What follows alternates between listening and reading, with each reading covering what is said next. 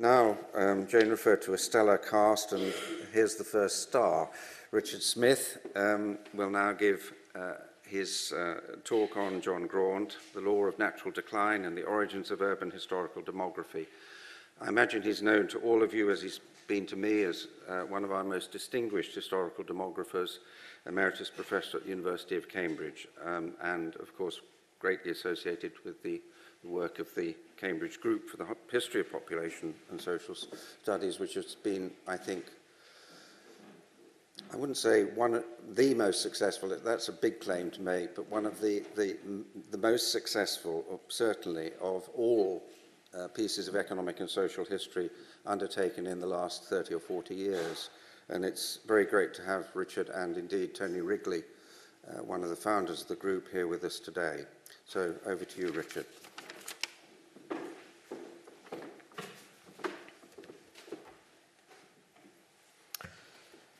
Well, as the late Nobel Prize-winning Cambridge economist Sir Richard Stone put it in his magisterial set of Mattioli lectures that were delivered in 1986, but only published posthumously under the title of Some British Empiricists in the Social Sciences, 1650 to 1900. John Graunt was virtually a one-book man. But his short book, Observations on the Bills of Mortality, published in 1662, many would argue marked a sea change in the use of statistics and in the derivation of a methodology that was recognizably demographic. In that sense, Johann Peter Sussmilch, his reference to him as a Columbus in the role he performed seems very apt. Sussmilch made that comment in 1741. And when giving his pioneering lectures in the 1920s and early 1930s, not a great distance from here up the road in Gower Street at University College London, Carl Pearson was in no doubt that John Graunt had a very real claim to be regarded as the father of statistics. Be that as it may, the impact of the observations was such that Graunt, very soon after its publication, was elected a Fellow of the Royal Society, thereby bringing him within the famous Gresham College group that Roderick Flood has just mentioned had emerged a year or so earlier. The observations went into 5 editions by 1676 and quickly made an impact on his contemporaries in England, such as William Petty, and subsequently Edmund Halley, as well as we go across the North Sea and the Channel, the likes of Huygens, Struik, and even Leibniz, just to name a few. And Graunt's life history, his intellectual and personal relationships with William Petty, and a disproof of the older argument that William Petty was the actual author of the observations, are issues that have been powerfully pursued by the late David Glass in a classic paper actually presented at a tercentenary conference on Graunt's work in the Royal Society in 1962. That's just 50 years ago. And interest in the work has been such that it's gone into various editions and reprints. C.H. Hull, whose edition I will use in quotations today, in the late 1890s, F.W. Wilcox, another name that demographers will conjure up, 1939, and another reprint with a characteristic introduction by Peter Laslett in 1973. But Glass did more than most to describe and analyse the problems associated with Graunt's tentative but subsequently very influential attempts to distribute deaths according to age and thereby create the nearest thing to a life table. Ian Hacking has written elegantly in attempting to place Graunt's work within the history of early ideas of probability. And Charles Webster, the doyen of early modern historians of science and medicine, was able to place Graunt within that vast outpouring that flowed from the influence of Bacon's Instauratio Magna and the history of life and death, and linked to Webster's work in that weighty Great Instauration book that came out in 1975 are his reflections, or the reflections of Philip Krieger, who's going to be talking later today, who's thrown a great deal of light on Graunt's methods by tracing them back to Bacon, as well as relating his statistical techniques to common bookkeeping practices with which Graunt would have been very familiar as a London haberdasher. And Krieger has gone some way further than most other historians have thought in explaining Graunt's writings in terms of religious and mercantile ideas prevalent in the middle of the 17th century. One other more recent commentator is worthy of mention. I don't think he's here today, given that Graunt had a great deal to say about plague, insofar as it had a prominent place among the attributed causes of death reported in the Bills of Mortality. And that scholar is Professor Paul Slack in Oxford, who in his magisterial work on the impact of plague in Tudor and Stuart England approaches the subject from the perspective of a historical demographer, measuring the mortality impact and epidemic frequencies of plague, as well as that of a historian of thought who is interested in the way that ideas about plague came to influence public policy, and in particular how plague, which in the early 17th century, one might say, had been viewed as having primarily providential underpinnings, came to be regarded as having very distinctive attributes, predictable patterns, as a result of Graunt's application of Baconian dissection of the plague information in the Bills of Mortality, and hence facilitating the acceptance or acceptability of policies taken to thwart plague's arrival and spread in England through the rise of quarantine, rather than a near exclusive reliance on prayer. As Slack notes, Graunt made only one tentative reference to divine providence in the observations, and that was employed in order to discuss what he called old superstition about the timing of epidemics. Now, if time permitted, I could add significantly to a long and distinguished literature on the observations. And one can certainly go so far as to claim that the template of statistical analysis of demographic data was provided by Graunt's observations. He offers us a way of engaging in critical analysis of the quality of data sets on which his calculations were based, and establishes new standards in his consideration of mortality by cause of death, as well as a demonstration of the stability of certain statistical ratios and through his efforts to construct a life table. But there's no time to go further into these matters, which others have already considered in the literature most thoroughly. I want instead to focus on the issues raised by the urban context in which Graunt largely sets his analysis and from which he derives his data. Certain sections of the observations retain significance of a high order in a set of ongoing debates about the role played by urban centres in influencing geographically larger demographic systems, and about whether such centres had inherent qualities that are common to all pre-industrial urban settings.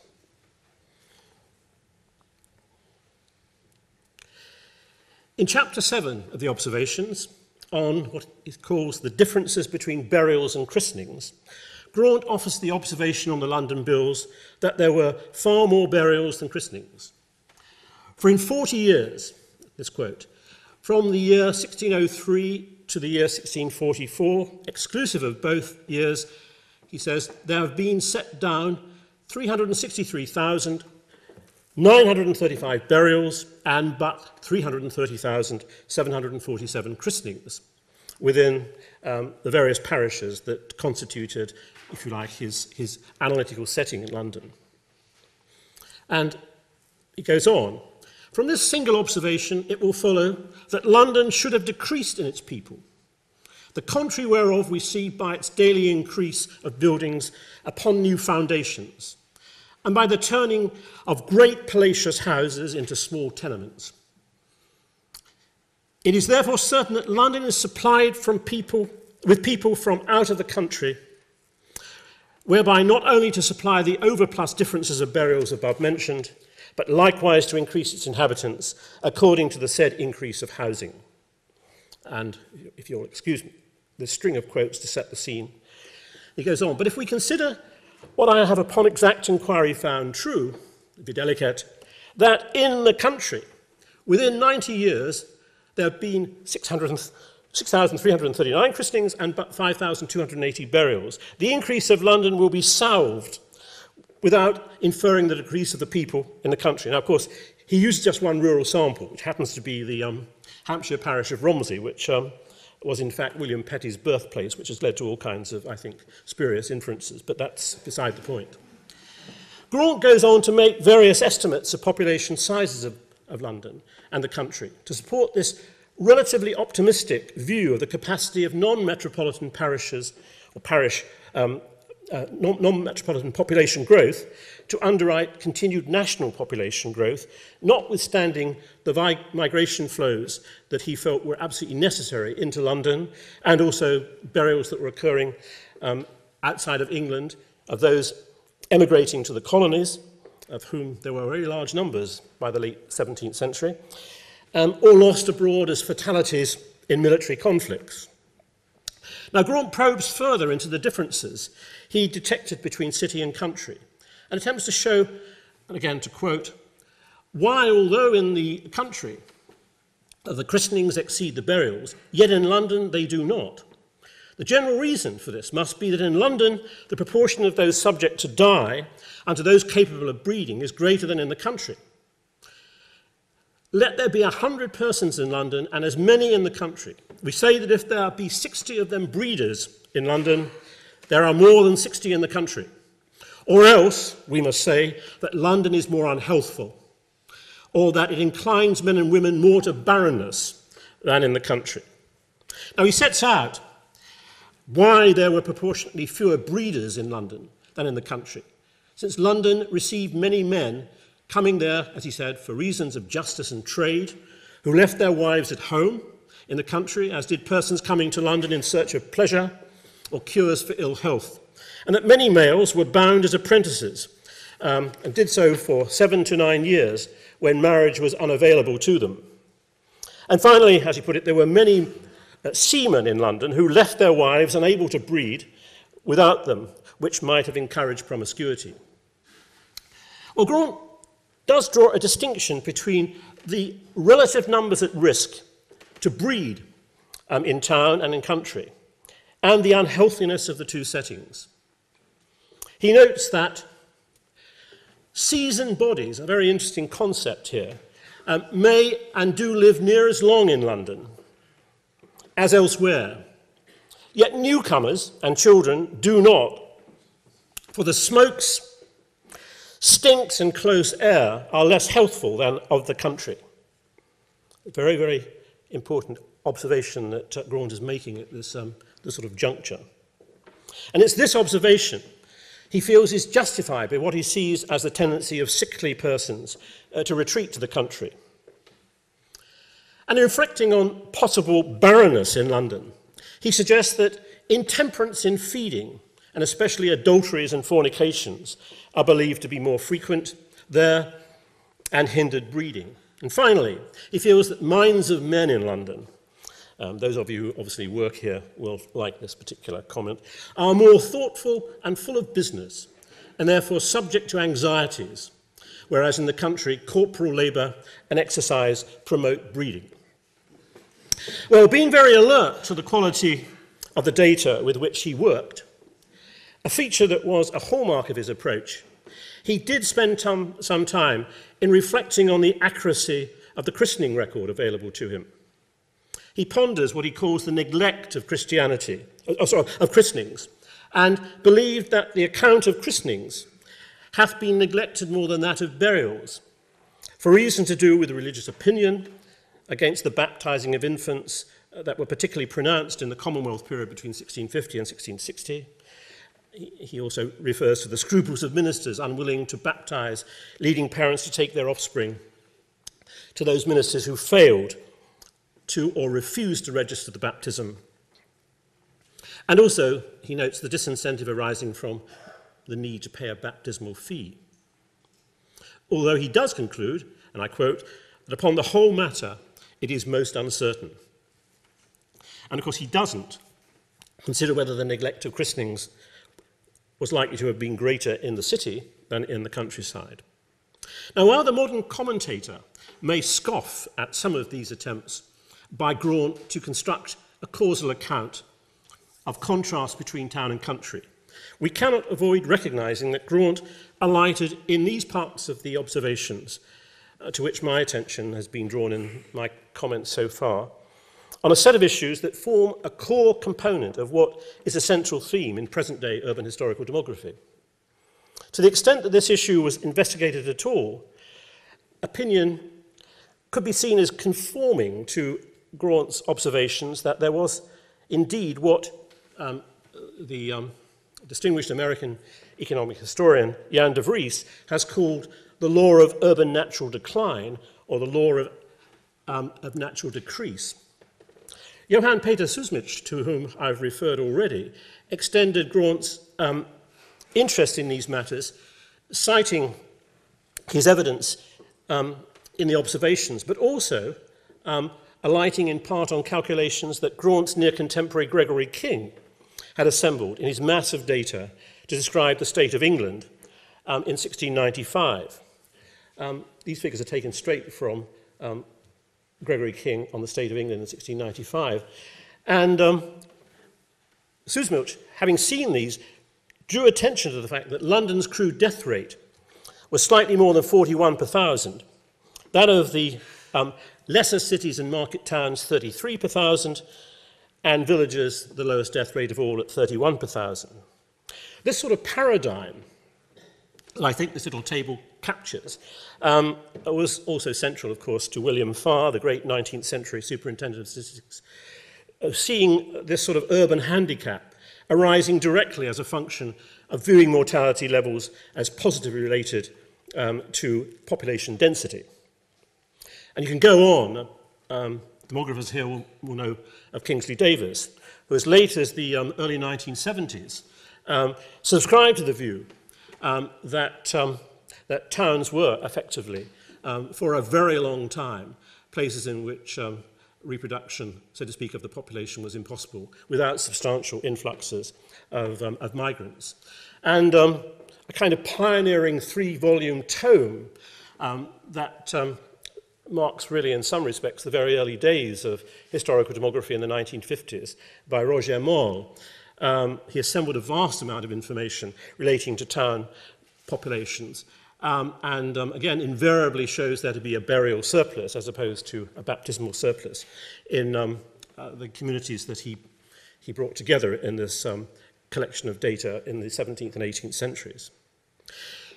In fact, there was a deeply embedded tendency to view city mortality as so high that whatever the fertility level operating, cities were unable to replace themselves without significant migration flows.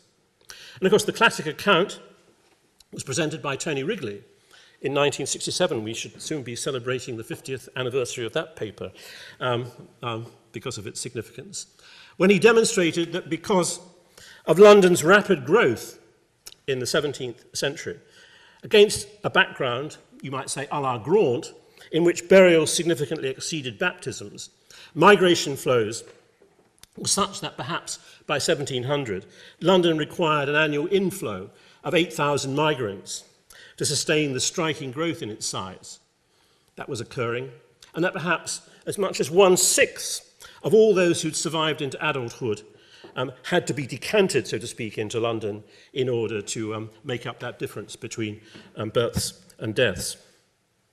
And the conceptual depth of the notion of natural decline in urban centres can be seen in what I, as a geographer in those days, always found a very intriguing little diagram that appeared in Tony Wrigley's Population and History that was published in 1969, showing the kind of negative, if you like, growth patterns associated with a large urban centre, a so-called seaport, and again the contours rising again and then dropping down to a small market town. This is, in a sense, I think, symptomatic or emblematic, really, of a Grauntian way of thinking. In 1978, the first real objection to the sort of idea of the primacy of the law of natural decline in this form, and in the form that was formulated by Graunt, came from American historical demographer Alan Sharlin, who was unwilling to accept that urban populations in early modern Europe would have inevitably declined without immigration. Sharlin, to some extent, turned the argument on its head by focusing on the migrants. He argued that city populations could be divided into two groups, permanent residents and temporary migrants. Among permanent residents, he said, births actually exceeded deaths, while among the temporary migrants, the opposite held.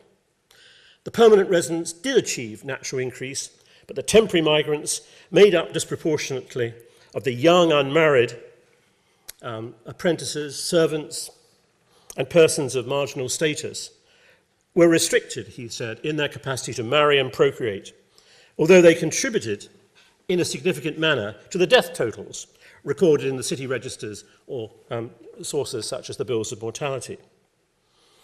And as De Vries puts it, in Sharlin's interpretation, the frequently observed excess of deaths relative to the number of births occurred because of migration, rather than being its cause. He's turning it into what might be called an independent variable, rather than regarding it as a dependent variable in that mode of analysis. And I'll come back to that point because it's very central, I think, to some of the developments that are occurring in new work on environments such as London today. And another contributor to this debate was the Dutch economic demographic historian Ad van der Woude in the early 1980s, who was also unwilling to accept the inevitability, or what may be called universality, of urban death as always exceeding urban birth, since he wished to argue that in most European cities, by the time we get to the early 19th century, there were clear signs that births were beginning to exceed deaths. That is long before major campaigns of public health were bringing down urban death rates. Now, of course, the difficulty confronting all of these positions was that the sophistication of the demographic measurements used in these debates was restricted in part because the tool of nominative linkage, using family reconstitution of parish registers, that was pushing the analysis of demographic processes to higher and higher levels of sophistication when applied to villages and small market towns, were generally very hard to take to the highly mobile populations inhabiting towns, where accurate recording of vital events could also be compromised. Nonetheless, use of what we call the rudimentary methods that exploit demographic aggregates in the style of Graunt can reveal some starting results.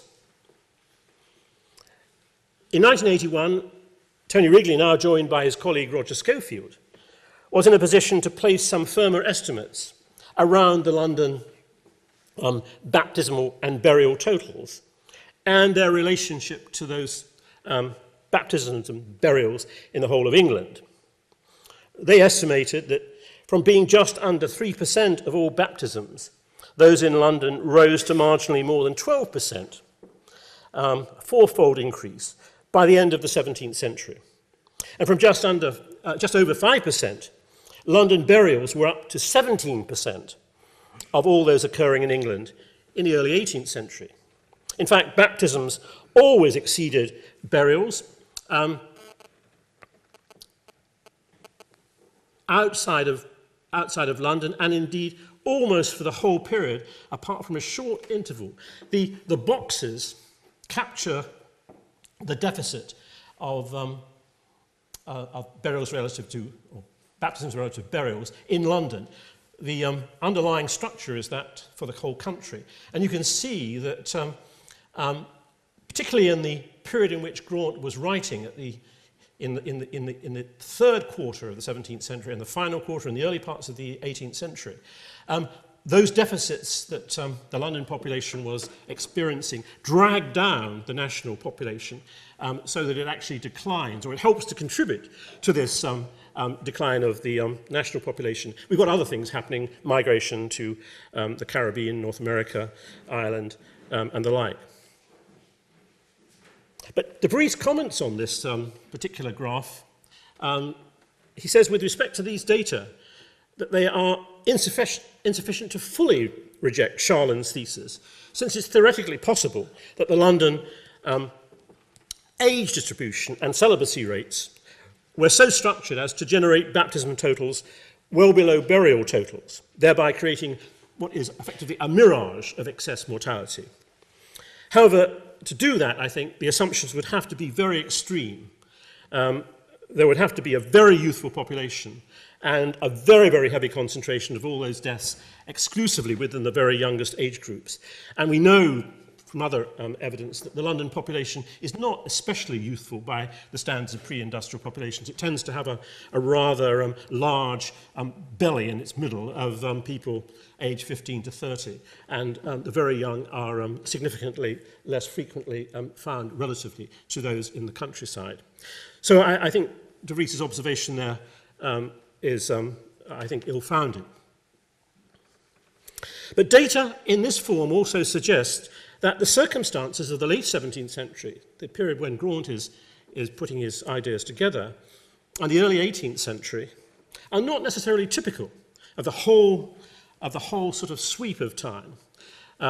The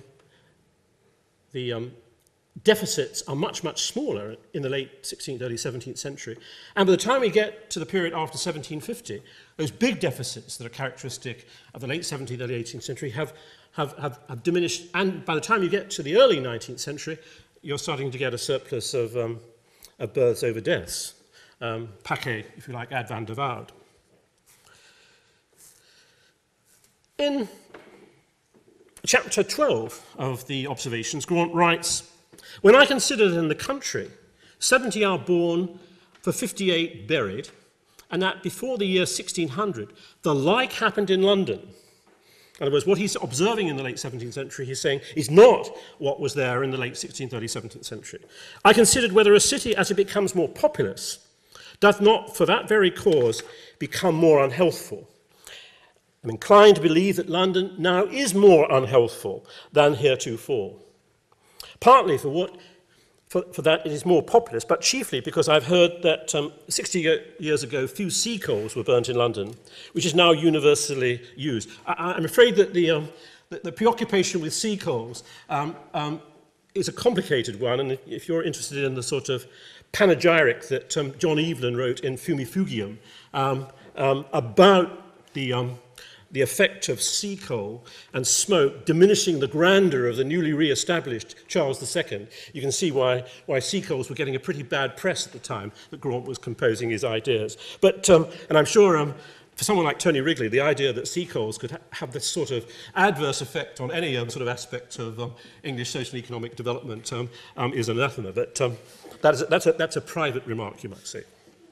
Well, in raising the possible contrast between London at the end of Elizabeth I's reign and the situation in the early years of the Restoration, Graunt introduces another dimension to the discussion concerning the nature of London's demographic regime, and in particular, the trends of mortality.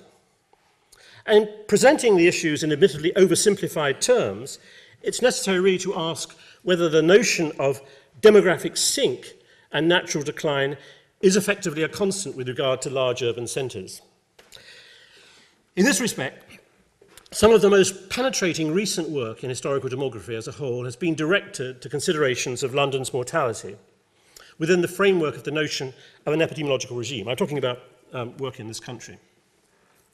Now, John Landers, who I don't know if he's here, is he? No. Has been at the forefront of this work, and from an empirical perspective in particular has done so by making use of the Bills of Mortality in the 18th century, as well as undertaking a reconstruction, a family reconstitution of the London Quaker populations from the middle of the 17th century to the early part of the 19th century. And while he doesn't interrogate the same data sets that were central to Graunt's work in the Observations, he does bring into play a conceptual framework of analysis that helps us to understand the mortality patterns that were emerging and captured by Graunt, as well as those that were to follow in the subsequent century and a half after around 1660. Now, Landers was much influenced by ideas that were formulated initially by what we call a world historian, W.H. McNeill, who writes everything on a remarkably grand plane, particularly a paper that he published in 1980 in a relatively obscure collection, developing more fully his arguments seeded initially in his remarkably successful and widely read book, Plagues and Peoples, that came out in 1977. Now, these arguments give particular attention to the spatial structurings of society and their relative impacts on levels of exposure to infection. So this is really the buzz term, exposure to infection, that comes into I think, the analytical literature. Although such factors as population density and migration flows over a range of geographical scales are also very important. So to put it mildly, to put it simply rather, I'm not sure whether it's mildly, but that's a large metropolitan centres in the pre-industrial, pre-transitional, I'm using that in a demographic transitional sense, appear especially amenable to interpretations within this sort of framework. In such settings, densely settled, densely distributed populations residing in poor housing, with poor sanitation, and dependent upon polluted water supplies, created what Landers has termed conditions where pathogens can be retained and conducted. These terms are fairly technical, but I won't linger over them. In addition, the location of such centres within dense networks of trade and migration created what's called a high exposure potential, to such an extent that they functioned as endemic reservoirs of infection. And as these centres grew, mortality became correspondingly severer. But it did so by impacting adversely on infants and very young adults disproportionately. Those who survived the hazards of life in the youngest age groups entered later life with substantial immunological protection. So you've got different sorts of outcomes depending on prior exposure or lack of. Now, Landers, as I said, terms this configuration a high potential model of metropolitan mortality. And while mortality in such a setting will be high, it will not be distinguished by great volatility from year to year, unlike communities in the rural hinterlands where mortality will be low, but will be punctuated by irregular, severe bursts of mortality and then falling off again. This would be the difference between town and country. However, those residing in the city will be distinguished by differing levels of immunological protection according to their age and, in particular, their migration history. Children, whether native-born or recent immigrants to the city, will experience high mortality since they lack immunity to infections, as will a high proportion of recent migrants, since they, in that respect, will be lacking in immunities similar to the very youngest. So adolescents and young adults who've been born in the city will also have acquired immunity, as will those in the very oldest age groups. But the model here does depend very heavily on the sizable presence of crowd diseases, such as smallpox, measles, and other respiratory infections, that are distinguished by person-to-person modes of transmission. And don't forget, we're moving into a kind of epidemiological environment after 1665 where plague no longer is a contributor to death patterns in London. And Landers provided some very persuasive evidence from his studies of the Quakers and use of evidence in the Bills of Mortality to show that in the early 18th century, while infant and young child mortality attained an exceptionally high level, compared with levels substantially below 200 per thousand in rural areas.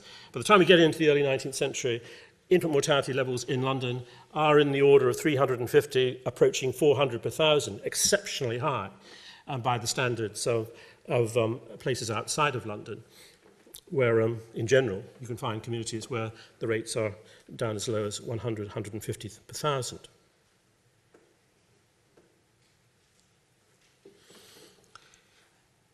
But what we see, and this is not a figure from Landers, but it's a figure from an article by Paul Axton Williams, plotting the estimated infant mortality rates with a spread around the individual years based upon the Bills of Mortality from the late 1720s onwards.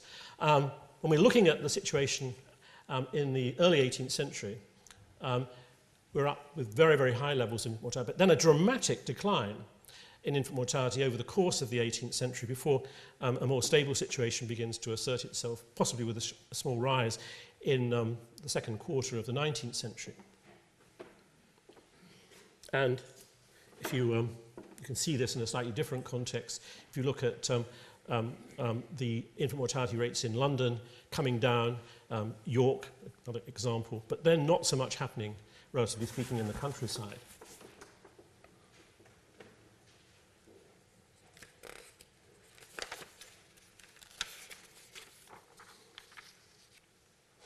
This decline in infant mortality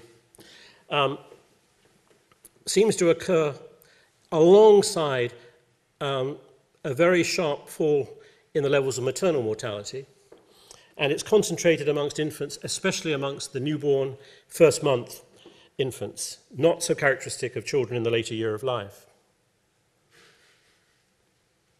Now, migration assumes a major role in this account, although evidence bearing directly on the issue is not available to Landers. What he does, however, is to assume that most migrants to London were adolescents and young adults, and gains confidence in that assumption because he found that smallpox was the only disease reported in the London Bills strongly located as a cause of death among children and the age groups within which recent migrants were most likely to be found. And he also found, when he did his nominative analysis of the Quakers, that those dying of smallpox over the age of 10 left no record of them having been born in London. They had to have come in, so to speak, to die, rather than being born within the population. Now, since Landers published his ideas in the late 1980s and early 1990s, there's been piecemeal work.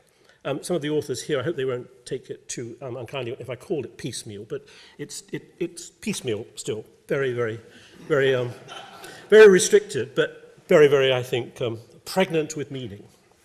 Let's go back. Some work done by Jill Newton and myself on infant mortality in both city and suburban parishes in London before 1700 has shown that there was a clear, and that there are other authors' work here too, but I don't have time to go through all of it. If you look at these infant mortality rates, they're quite widely spread over a more modest range in the early 17th century, but are drifting up steadily. So by the time you get into the late 17th, early 18th century, there are many places, including the London Quakers, and relatively well-off parts of the city in Cheapside, and poorer suburban growth areas like Clerkenwell and Aldgate. They've all drifted up to be in the order of 300,000 plus. So there's no doubt that there is a significant worsening of the life chances of infants over the course of the 17th century. And it's happening in rich and poor areas. It's not peculiar to, I think, any environment which is distinguished by low living standards. And the same would apply if you looked at the drift upwards of mortality rates for children. That's the 1 to 4 age group.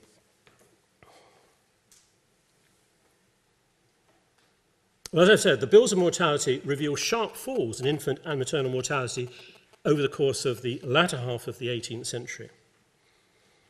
And this too seems to be something that can be found across a reasonably broad spectrum of London society. Those in workhouses, those infants taken into the London Foundling Hospital, and indeed the work of Romola Davenport, Jeremy Bolton, about which we'll hear more, and their colleague Leonard Swartz. They've argued, based in their recent, I think, and ongoing research on the large and rapidly growing parish of St Martin in the Fields, that these improvements were relatively egalitarian, I think is a phrase they've used, in their effects, and that they are of an epidemiological type, rather than specifically associated with the rise in the standard of living. Of course, this doesn't rule out a role for smallpox vaccination in significantly assisting in this shift. Now, in certain respects, in this argument, as a whole, migration, unlike in Graunt's specification of the issue, I don't think can be regarded as a dependent variable any longer, in part responding to the shortfall of baptisms relative to burials. But to a certain extent, it becomes an independent variable, with so much hinging on the age incidence and the immunological status of those entering the metropolitan population from outside. In effect, it's a mortality variant of the argument that Charlin introduced over 30 years ago, when he was privileging fertility, attributes of migrants, as the driving factor in determining the character of the demographic regime prevailing in large urban centres. And it could be hypothesized, as indeed have Romola Davenport, Dana Schwartz, and Jeremy Bolton, in an unpublished paper, which they might refer to, I don't know, but I like it, so I'm going to refer to it, that there was a migrant selectivity effect that was driving down the mortality risk, with migrants to urban areas making up a selected population of healthy, low mortality risk individuals. And in a very recently published paper that came out in the Economic History Review last year, in which they make use of the extremely valuable information in the Sexton books of St. Martin's in the Fields, these authors identify a sharp reduction in smallpox fatalities among adults after 1770. Consistent, they argue, with a sudden increase in exposure in rural areas, brought about by what I think they suggest was a rise in the infectiousness of the smallpox virus, which made those who had survived, then migrating into London, arriving with far lower risks in their life chances. So again, the great difficulty with all of these sorts of arguments, intellectually attractive though they might be, is that we still don't know who the migrants are, because that's the last piece of information you get from the kind of data sets that we're working with. And these issues are still thinly researched, in part because of the relative difficulty of finding demographic data that enables the simultaneous study of mortality changes by age, along with evidence bearing upon the cause of death, as well as knowledge of the migration histories of the individuals concerned. However, these changes seem clearly implicated in what I'd like to claim is a major, indeed, one might claim also to be revolutionary shift in the epidemiological environment in London and other urban centres, since there is evidence that not just in London, but other urban centres in England and probably elsewhere in northwestern Europe, an urban demographic transition was getting underway after 1770, with urban mortality rates falling below urban fertility rates. You can see the data on births and deaths for London, that when we get to the period in which Graunt is writing is the period when, in a sense, the gap between births and deaths is almost at its maximum, or approaching its maximum. By the time we get to the last third of the 18th century, we're moving into an environment where births are beginning to exceed deaths in London. A similar sort of picture can be seen for a city like York in the 18th century, and we could point to a good deal many more. Now, Jan de Vries noted that until this transition is established on a permanent basis, urban growth depends almost entirely on migration. It's a kind of crossing point, this moment in the late 18th century, that must be passed to remove a ceiling on overall urban growth. And de Vries reminds us that until this point is reached, and he employs simulation exercises that were undertaken by the mathematical demographer Nathan Kafitz in the 1980s to show this. Until this point is reached, the urban sector is unable to surpass a maximum of 40%. You just can't get above that kind of proportion.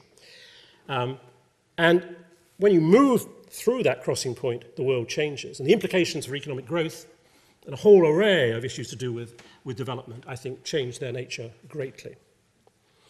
And it can be claimed that understanding I would say, the epidemiological underpinning of the shift from the world that was described so precociously by John Graunt in his observations upon the Bills of Mortality, to the one that is being unearthed in this more recent work on the mortality regimes of large urban centres, constitutes one of the most pressing tasks requiring the attention of historical demographers, or those who might be more, I suppose, appropriately described as historical epidemiologists. Thank you.